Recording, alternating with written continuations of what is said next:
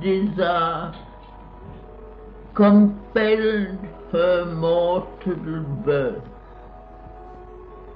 One in the front of the immemorial quest, a thinker and toiler in the ideal's air, brought down to earth's dumb need her radiant power.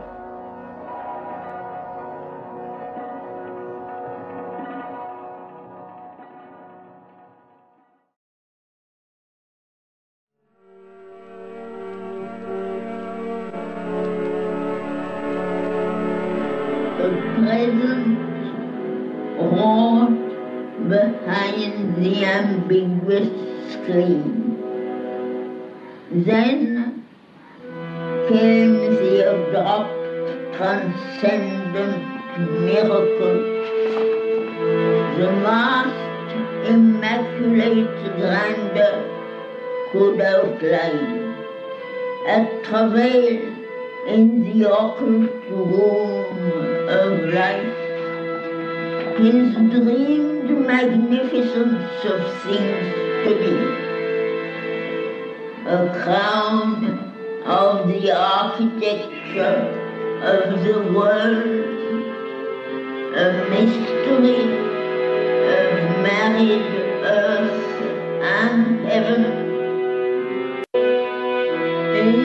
Seer was born, a shining guest of time. For him, mind's limiting firmament ceased above. The landmarks of the little person fell. The island eagle joined its continent. Overpast was this world of rigid, limiting form. Life's barriers opened into the unknown.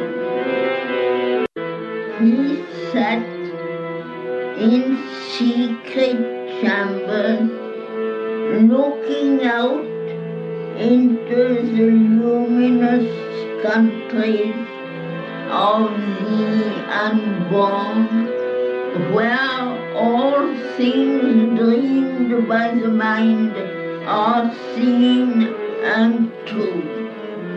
He lived in the mystic space where thought is born and will is nursed by an ethereal power and fed on the white milk of the eternal strength, till it grows into the likeness of a god.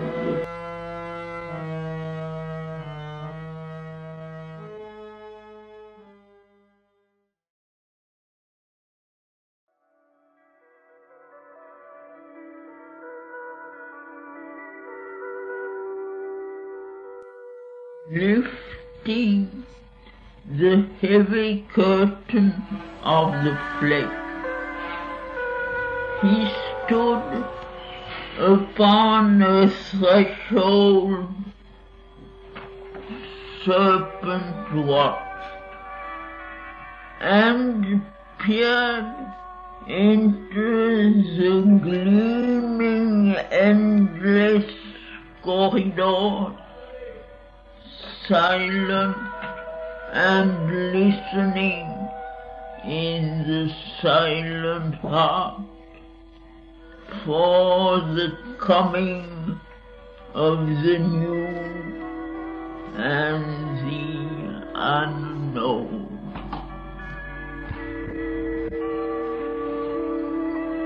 He gazed across the empty stillness and heard the footsteps of the undreamed idea in the far avenues of the beyond.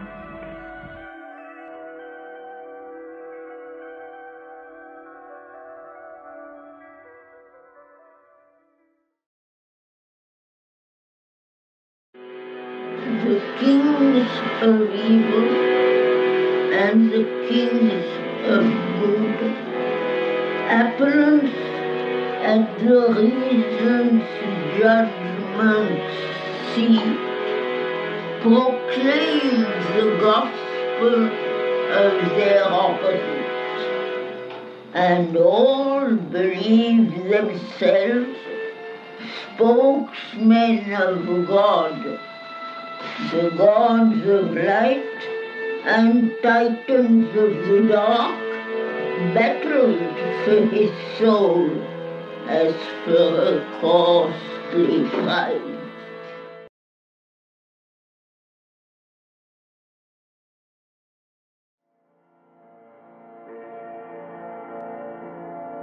There, knowing herself by her own termless self, wisdom supernal, wordless absolute, sat uncompanioned in the eternal calm, all-seeing, motionless, sovereign, alone.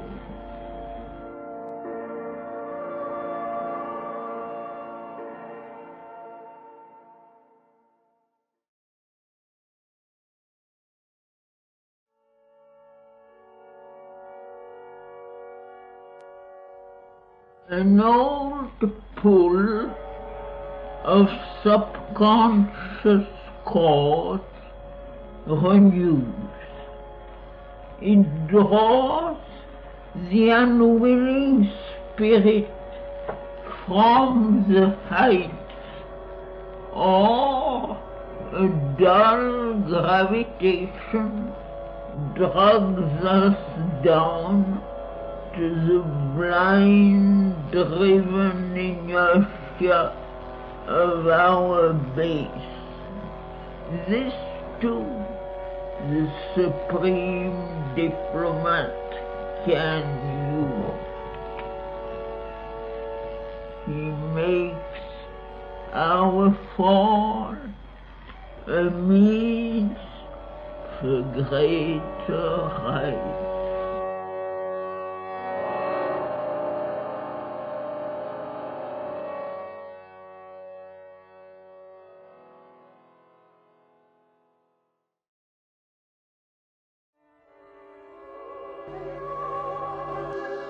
Always the power poured back like sudden rain, or slowly in his breath a presence grew. It clambered back to some remembered height, or soared above the peak from which it fell. Each time he rose, there was a larger poise, a dwelling on a higher spirit plane.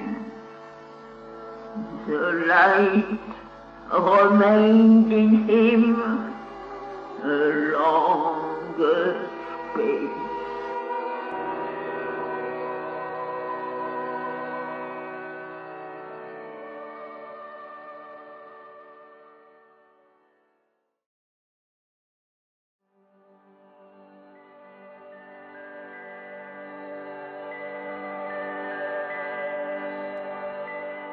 Already in him was seen that task of power.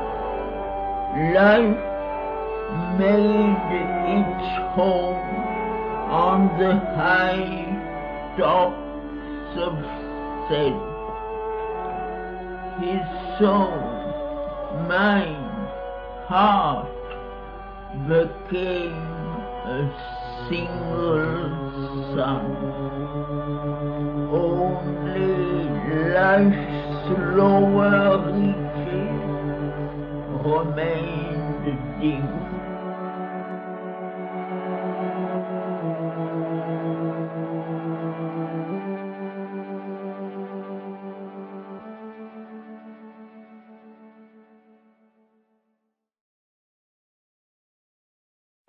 Lightnings of glory after glory burned.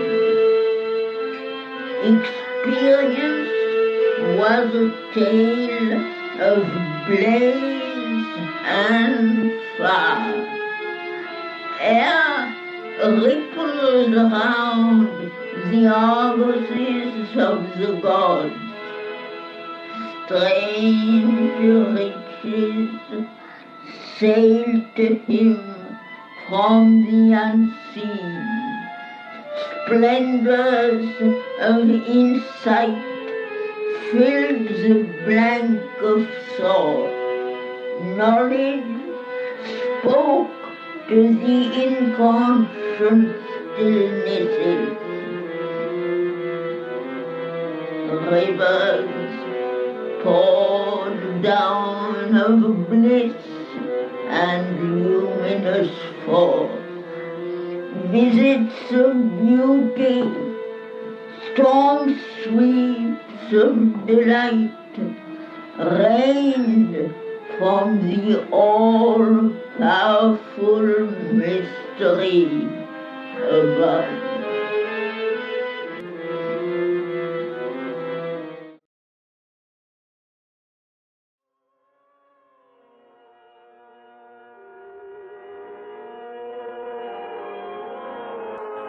Thence stooped the eagles of omniscience.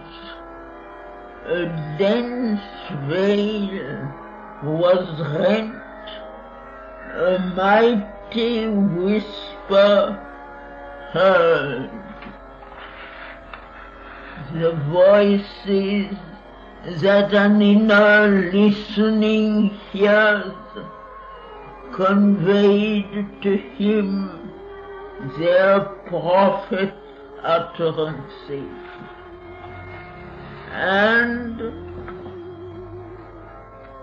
flame-wrapped outbursts of the immortal word, and flashes of an occult revealing light approached him from the unreachable secrecy.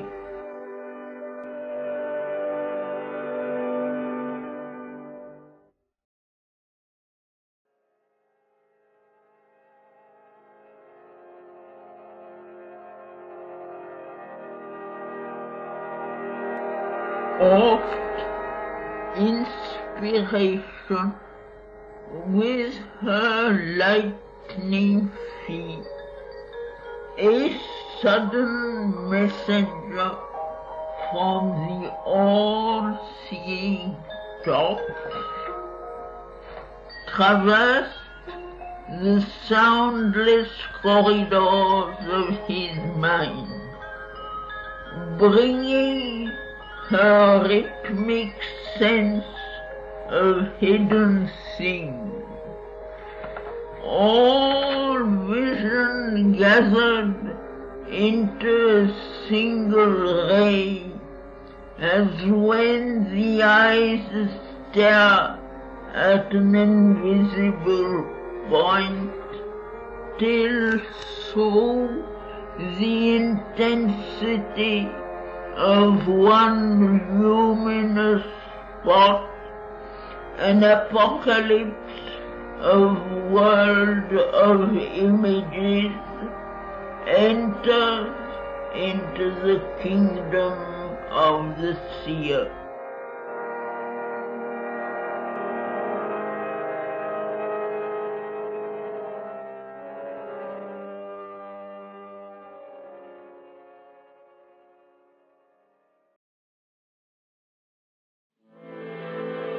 A great nude arm of splendor suddenly rose.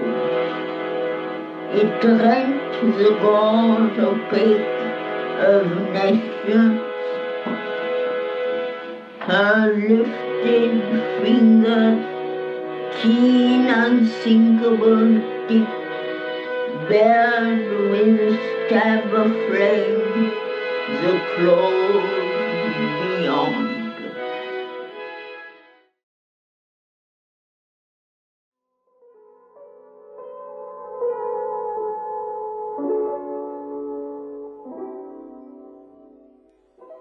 Or she gathered the lost secrets dropped by time in the dust and crannies of his mounting root,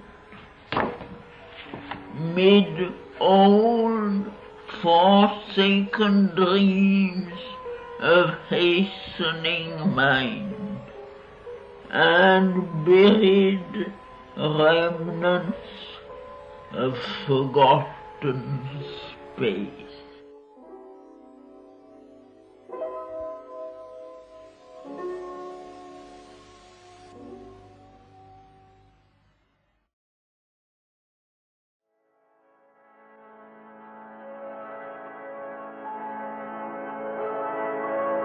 A traveler between summit and abyss,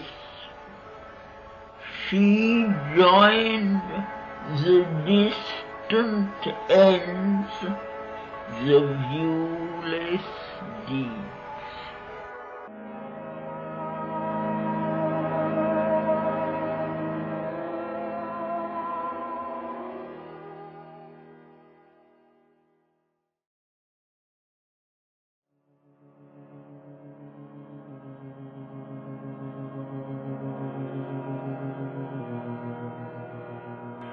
The inspiring goddess entered a mortal's breast, made there her study of divining thought and sanctuary of prophetic speech, and sat upon the tripod seat of mind. All was made wide above, all lit below. In darkness' core she dug out wells of light.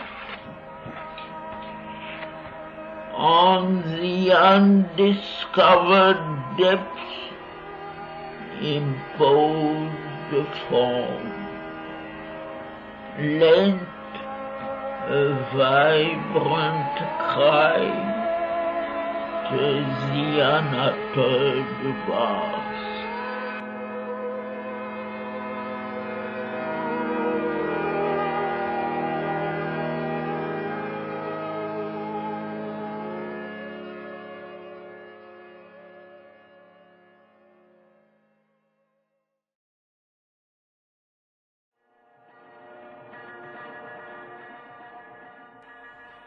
A genius heightened in his body's cell that knew the meaning of his fated work. Akin to the march of accomplished powers beyond life's arc in spirit's immensity. Apart he lived in his mind's solitude, a demigod shaping the lives of men. One soul's ambition lifted up the race. He drew the energies that transmute an age.